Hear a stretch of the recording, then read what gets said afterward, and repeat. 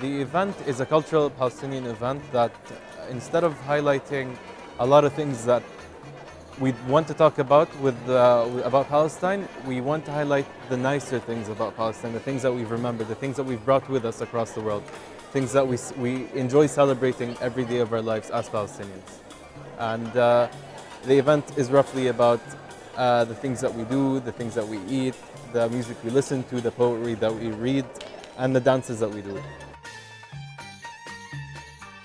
In the event we have performances of Palestinian poetry, singing of Palestinian songs, Arab national songs, and we have Dabka, which is the Palestinian cultural dance. Here we have events Diwali, Qatar National Day, and other events that celebrate every individual culture.